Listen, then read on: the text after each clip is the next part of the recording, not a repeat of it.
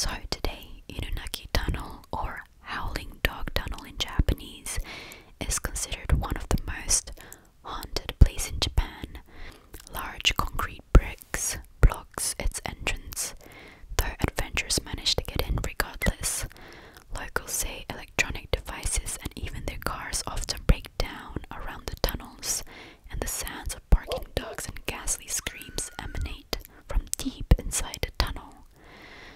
The legends of the tunnel and village were even inspiration for the 2020 film Howling Village from Ju-on creator Takashi Shimizu. So, regardless of the ghost stories and haunting stories surrounding it, the fact that this actual crime to happen itself is already freaking terrifying. This is what I mean by Japanese, like, urban legends, and like Japanese horror is just so crazy, so fucked up. But it's also what makes Japan kind of brilliant, not gonna lie. So, number 2 on the list is the doll that grows human hair. So I've heard about this story as a child, and it used to freaking scare the shit out of me to own any dolls, you know. So the story goes that in 1918 in Hokkaido, Ikichi Suzuki purchased for his young sister Kikuko a traditional Japanese okappa doll. Okappa means like a bob haircut. Sadly, Kikuko died from a cold, and the family kept the doll in a shrine to their daughter and named it Okiku. However, the family noticed something odd about the doll over time, that its hair was getting longer. The family believed the doll possessed the restless spirit of their deceased daughter, and so looked after it until entrusting it in the care of Monenji Temple. There the doll remains a slowly growing human hair. You can visit Okiku, but photography isn't allowed. Today, even after a few trims from the temple's priest, the doll's hair has grown past its knees. It has also supposedly upped its terror. The priest claimed to have nightmares of Okiku, and visitors says the doll's mouth is slowly opening and sprouting baby teeth. Oh my god, wait. So I can actually go see this doll. That's like great content for me to put up here, but oh my god, I don't know if I'm ready. I don't want to get haunted by a spirit. I'm not ready. I'm a teensy tiny little Asian girl. That is so scary. Oh my god. And like, there's a record of people cutting its hair. I don't know how legit, but there's a whole ass temple that has this in possession. I don't know for what, but that is so freaking creepy. I'm kind of so curious to go see it now. Okiku, wow. And I don't know if you've ever seen Japanese doll, but they look like this. I don't know if I have the picture, but like, they look so creepy. They're not fun, pretty Barbie dolls. They're creepy ass dolls. So anyways, moving on to number 3. Human sacrifice in Muraoka Castle. Hitobashira, a type of human sacrifice, was practiced in Japan up until the 16th century. Lords would wall up live victims in pillars, dams, and other building foundation to appease the gods, who would protect the building from attacks and natural disasters. It was also a term for workers buried alive. Muraoka Castle in Sakai, Fuki Prefecture, is home to one of the most famous Hitobashira stories. One of the castle walls kept crumbling during its construction, no matter how much it was reinforced.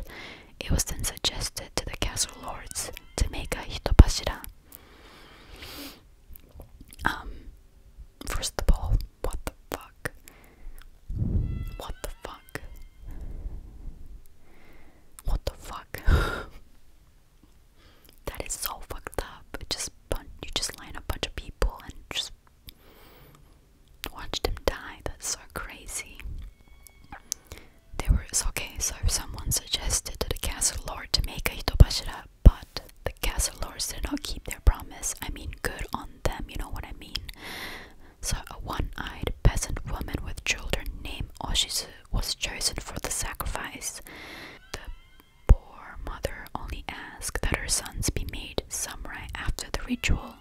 The lords agreed, and Oshitsu was buried under the central pillars of the castle keep.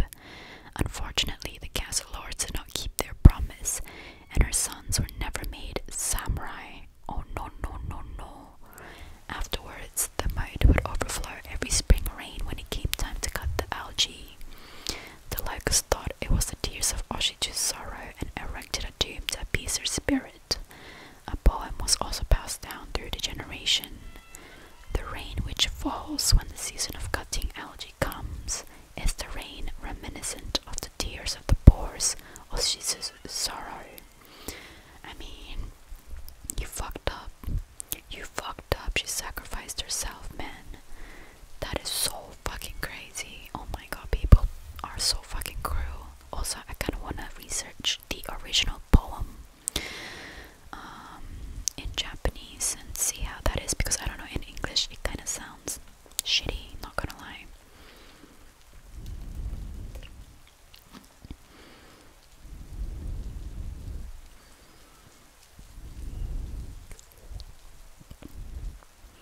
Okay, let me try to read it. It is in kanji, and my kanji skill is not that great, but in Japanese, this is how the poem sounds. 塵に森の草塵に降るこの雨は愛しいお静かの血の涙. Very nice, very short. Wow. I mean, that's just sad and tragic. Okay, moving on to number 4. The Red Room Curse.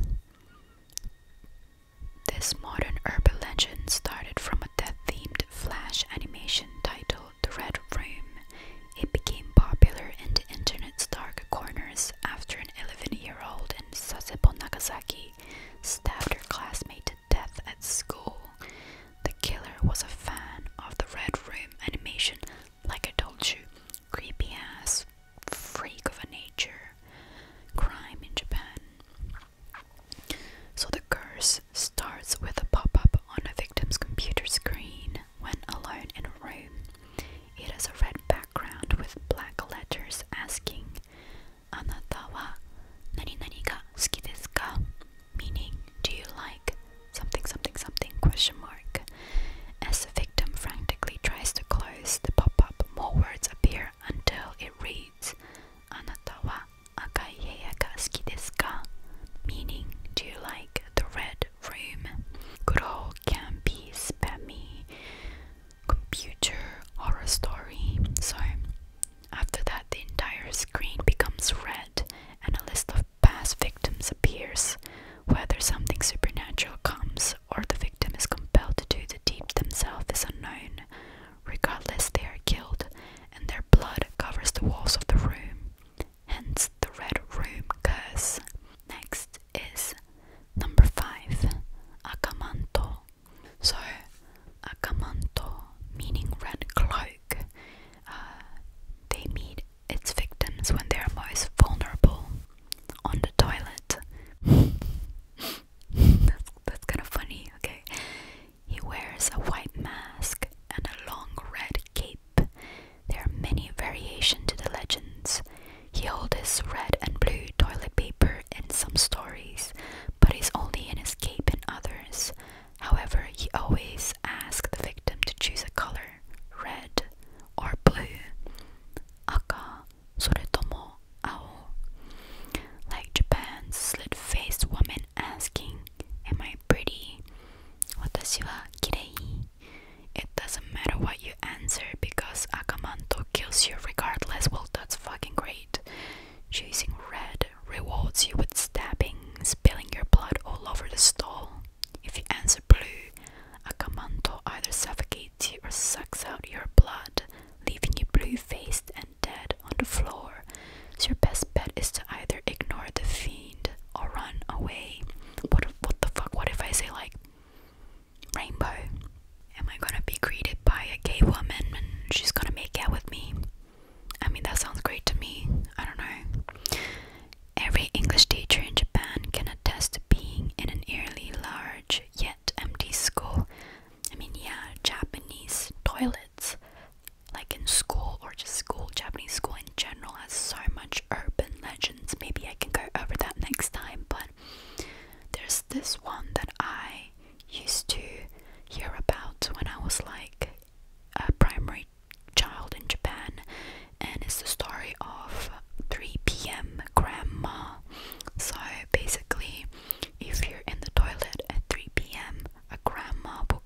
statue in the toilet.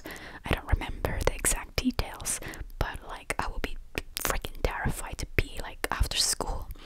You know, maybe it's like an attempt to send you home quicker and like not have you stay at school.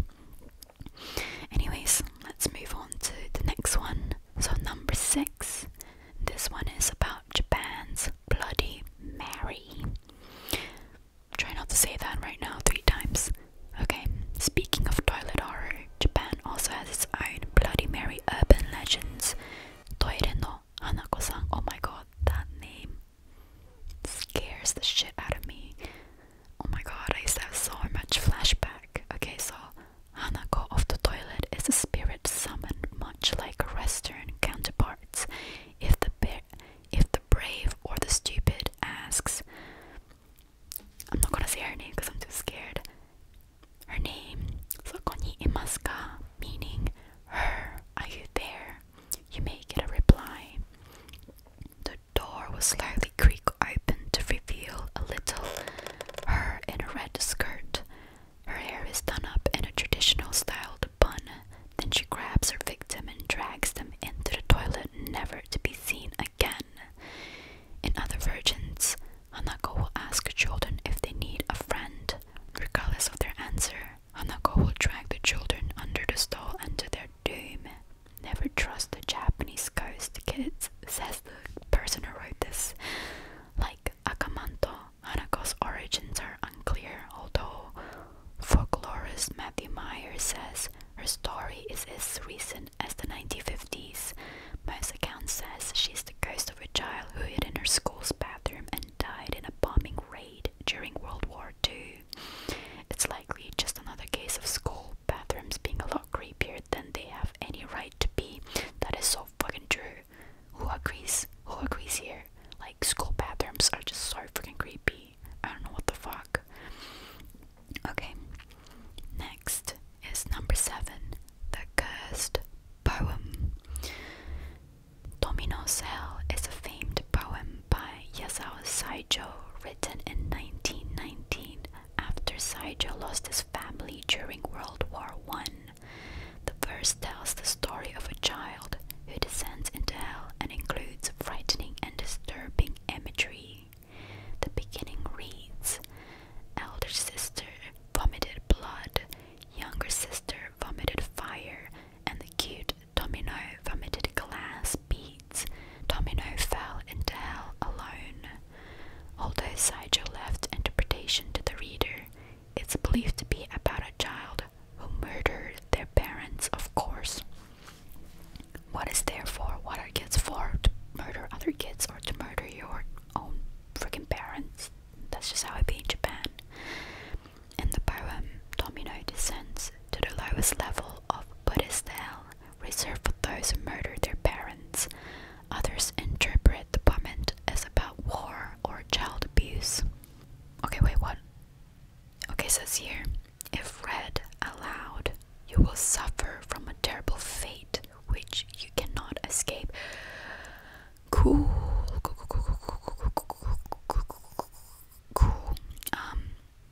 I hope it's because it's been read aloud in English. I'm not affected by it. Cool. Okay, let's continue. What they said.